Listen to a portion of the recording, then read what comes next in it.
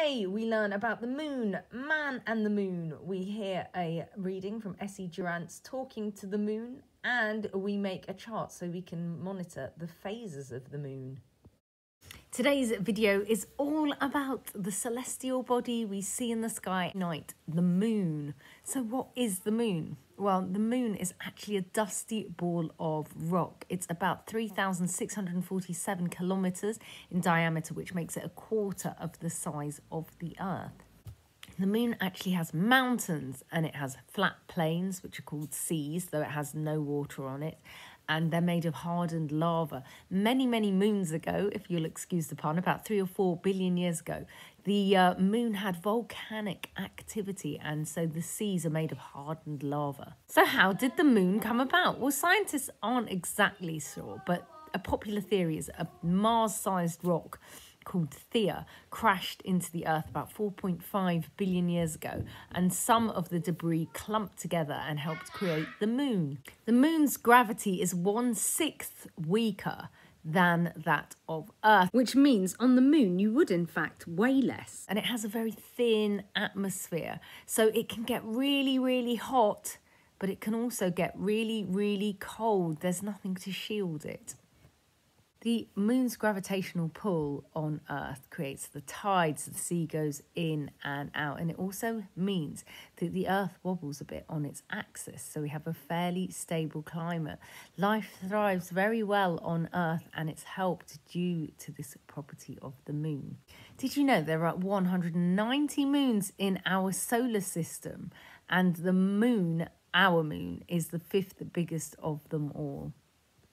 The moon rotates on its own axis as well as rotating around our Earth.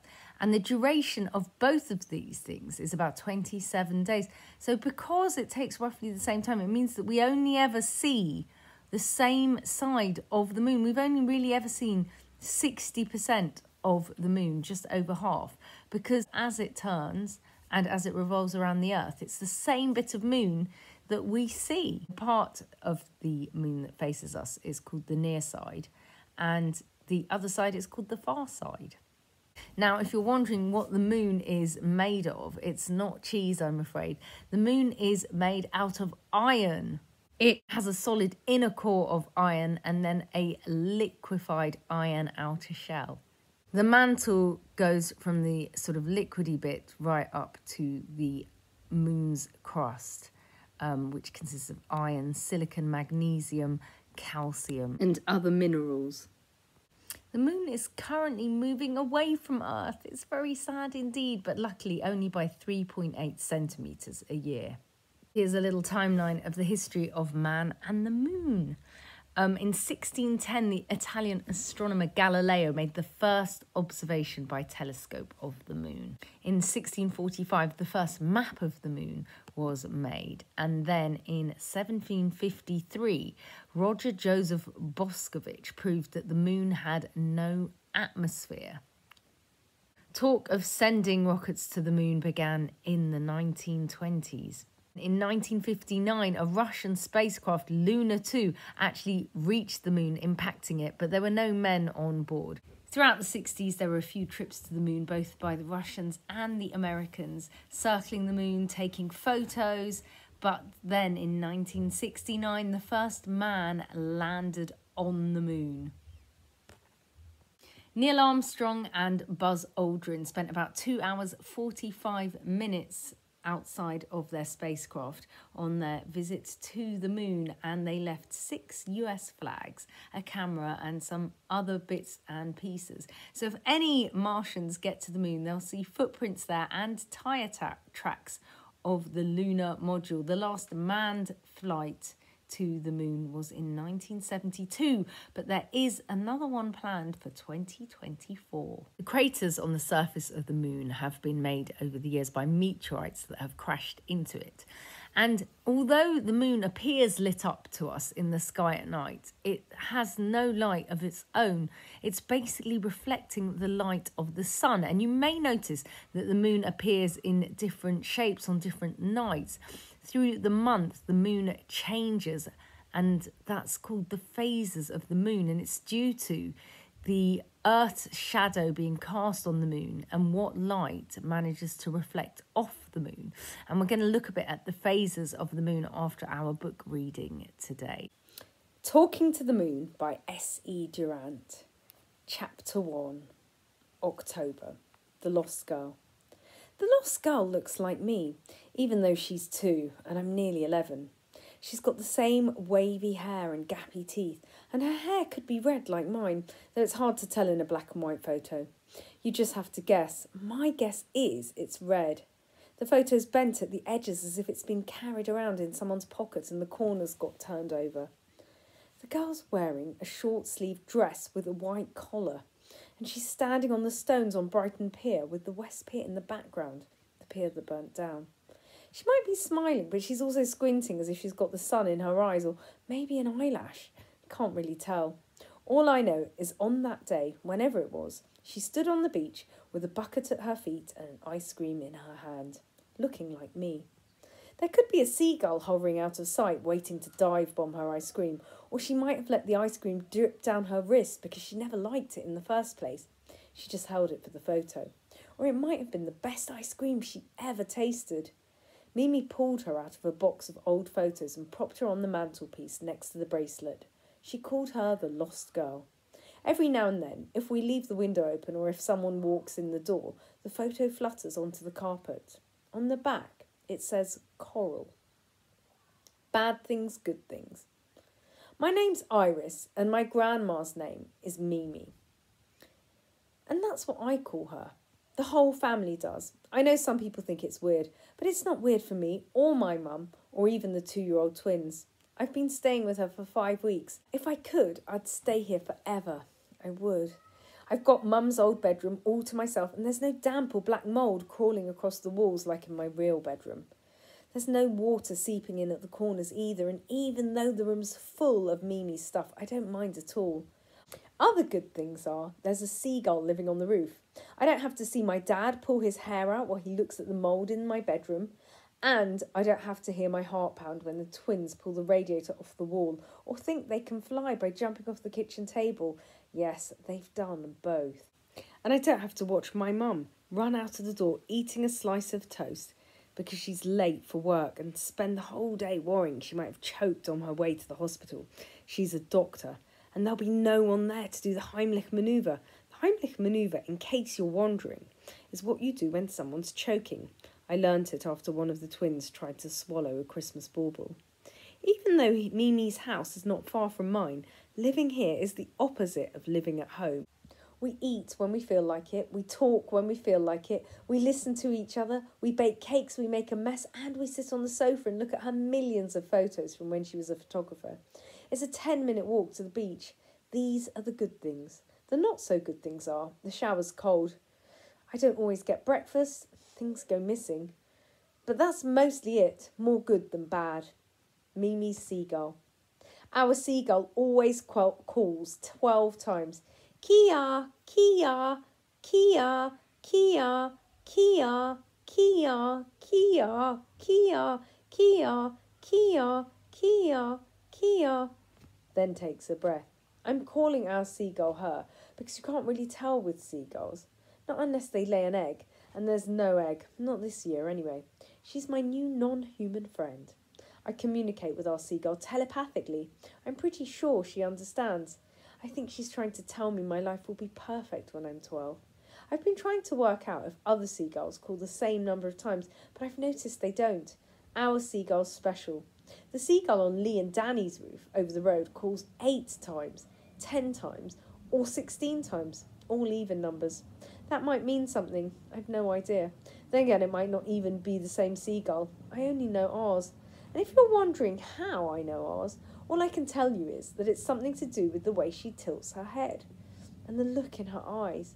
The seagulls on the beach cry any number of times. The most I've heard is 138 times from 2 seagulls circling a family eating chips. Yes, really. It's probably a record. Bungee jump. I'm sitting on the step in Mimi's little back garden, watching the seagull watching me from the top of the shed, when a voice says, "Have you ever done a bungee jump?" A boy's peering over the top of the hedge. Have you? Have you? He says. I shake my head. I'm going to do one when I'm old enough, he says. It's going to be one of my challenges. I look away, but he carries on. I thought it was just an old woman lived here, he says. I grit my teeth. If I don't speak to him, maybe he'll stop talking. He doesn't. I thought it was just a crazy old woman who talks to the moon. She's not crazy, I say. And she's not just an old woman. She's my grandma, if you want to know. And she's called Mimi, and I live here too. Okay, he says, I'm coming through. He drops out of sight, and a stick, followed by 2 hands, pushes through a gap in the bottom of the hedge.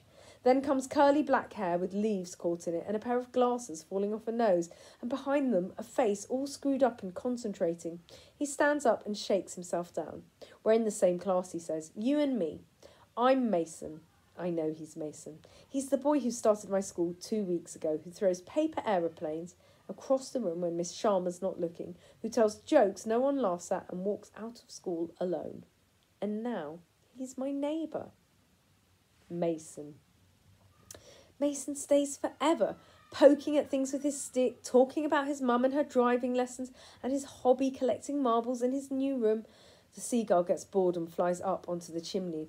If I could fly up there myself, I would. Eventually, I say, I'm going in now. Just like that. Quite rude, really.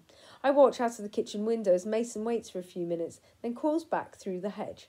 As soon as he's gone, the seagull flies back down to the shed and screeches 12 times. Here's what I learned about Mason. He's just moved next door with his mum, who works as an accountant for a big company, which means she's always in the office or working at home, Mason's words. And his mum's brilliant with numbers, Mason's words. He says you can give her any numbers and she can add them up or divide them or multiply them all in her head. He's pretty impressed with his mum. His bedroom is next to mine. They both look onto the little back gardens, and we have the same flat roof outside our rooms. He says if we want, we can meet on the flat roof sometimes. I don't want. He can't stay still, even for one moment. He goes to the flea market every week to look for marbles. His granddad gave him his first one. His granddad's very old now. Mason says he's losing his marbles. He thought this was really funny and explained he didn't mean real marbles. I think I'd already worked that out. He wants us to walk to school together and to go to the market together and do lots of things together. I don't want to do anything with him. He thinks Mimi's garden and his garden is just one garden with a hedge down the middle. That means he thinks it's his. Me and the seagull. Have you made a new friend, says Mimi. No. Oh, that's a shame, he says. I saw you talking to that boy. I shrug. Not wanting to be rude, she says, but you could do with a friend. That is rude, I say. And anyway, you're my friend, you and the seagull. She wraps her arms around me. She smells of her special purple soap. That's very sweet, she says. But wouldn't you like a friend your own age and species? She says, laughing. Ha ha, I say. Not really. Well, aren't we lucky then, she says. Me and the seagull. And she digs her fingers into my ribs and tickles me.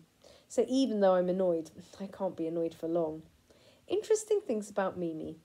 My dad calls Mimi a live wire. My mum rolls her eyes when he says this because Mimi's her mum, and maybe it was no fun growing up with a live wire. Because a live wire is full of electricity and jumps around all over the place. And if you're not careful, it can give you an awful shock. Dad doesn't mind though. He's an electrician when he's not looking after the twins. He knows how to handle it.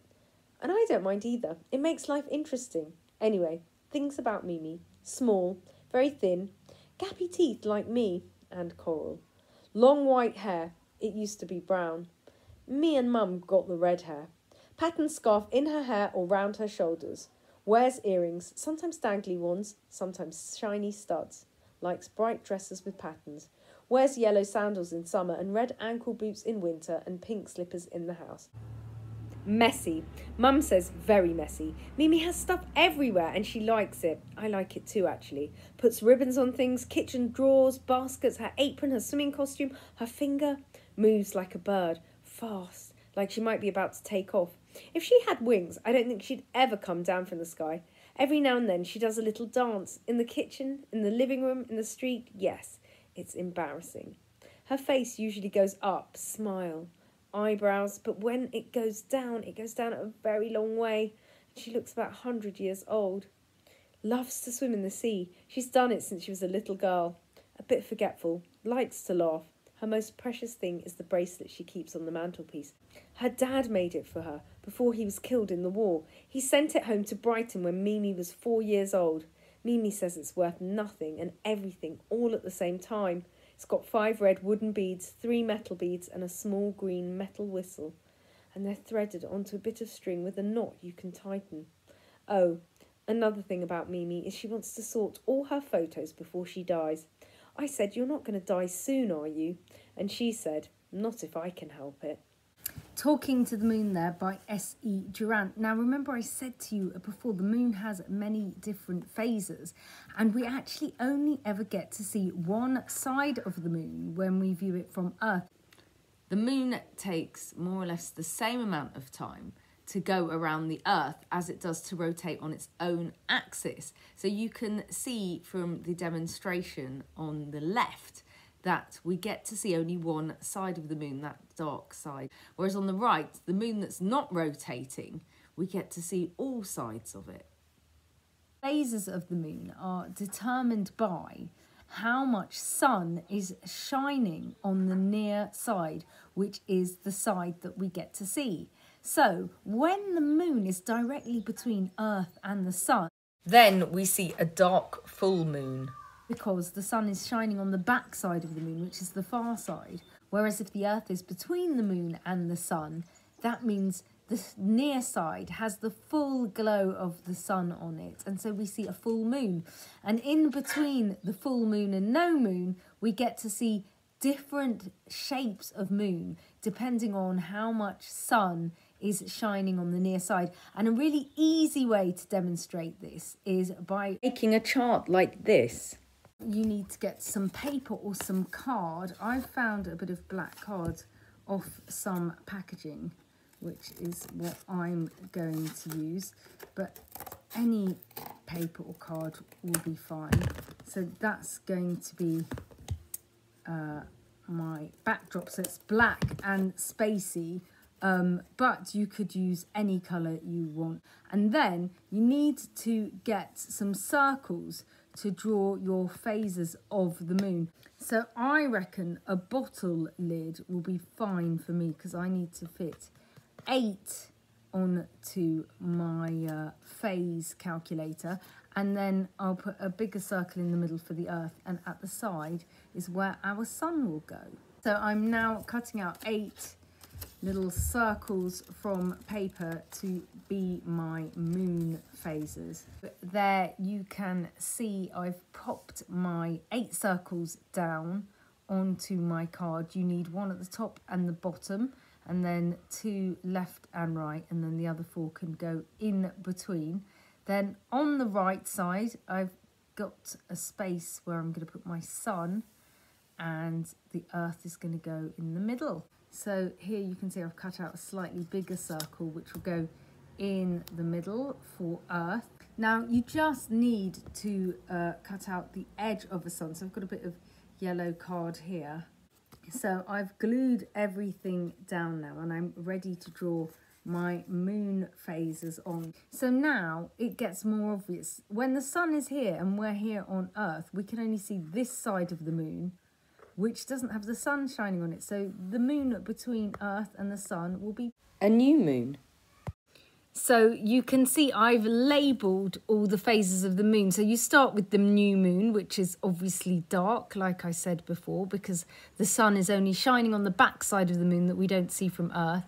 And then we move around into the first quarter, where we get a crescent moon, then a half, then a 3/4. That one's called a waxing gibbous. Then we get a full moon, then another 3/4, which is a waning gibbous, a half moon in the 3rd quarter, and then a waning crescent, like that. And then we go back to a new moon. We rotate this way around the Earth. Now I'm just going to draw my Earth in, and then my little chart will be finished, and I'll always be able to tell what moon is in the sky. There we have it. I can stick that by my bed, and when I look at the moon at night, I'll know what phase it's in. Every month it starts off as a thin crescent, then goes right up to a full moon, and then shrinks back down to a thin crescent, and the whole cycle repeats monthly. The shape of the moon that you see depends on how much of the sun's light is reflecting off it as it rotates around the earth in its monthly cycle.